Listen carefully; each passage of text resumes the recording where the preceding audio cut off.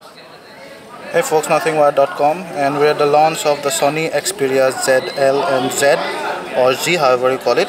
So this is the Xperia ZL. This is almost identical to the Xperia Z, but it's more like a little scaled down version with little amendment here and there. For example, with the Z you get a glass back, here you get a more rubber textured back.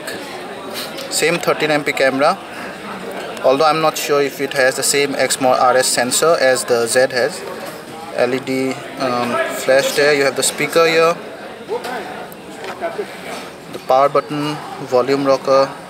You can see the dedicated camera hardware button. Below you have eyelet for your lanyard. On the top you have the 3.5mm jack, and that should be the micro USB port.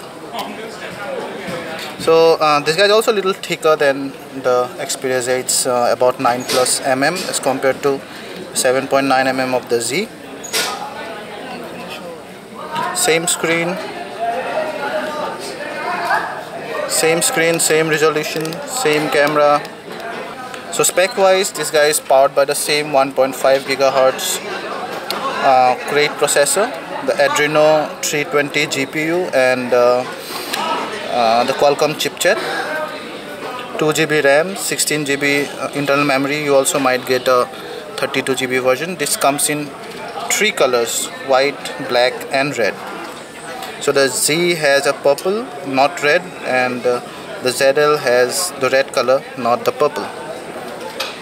So let's quickly go to the interface. Same interface runs on Android 4.1.2 Jelly Bean, scheduled to be upgraded to 4.2.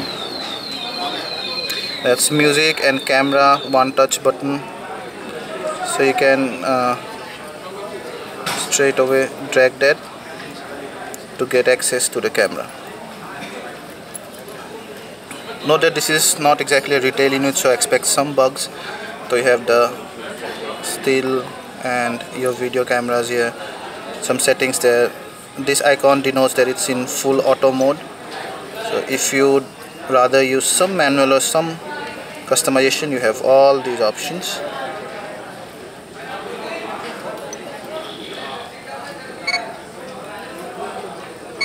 There you go. So the status bar stays here at all time, although at times hidden, but you can pop it up like I just did.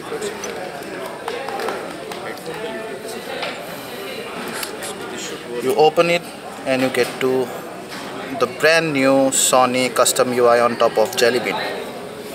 But it pretty much retains the feeling, the look at least, of the older Xperia skins. However, you don't have the floating widgets there.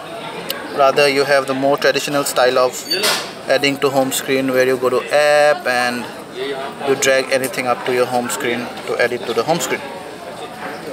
You also have this brilliant 3D app dock sitting there. You can customize this, of course. You can also delete any widget with the familiar animation bin. So that's the main app deck. Have a look at the apps.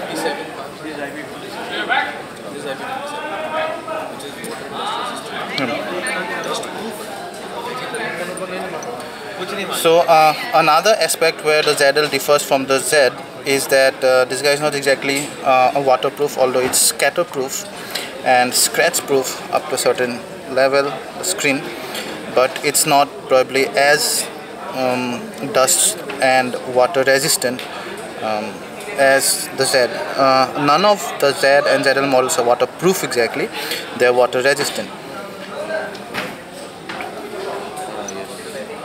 Yeah, so that's a quick look at the ZL. So we'll give you a detailed review when this unit comes to our lab. Thank you.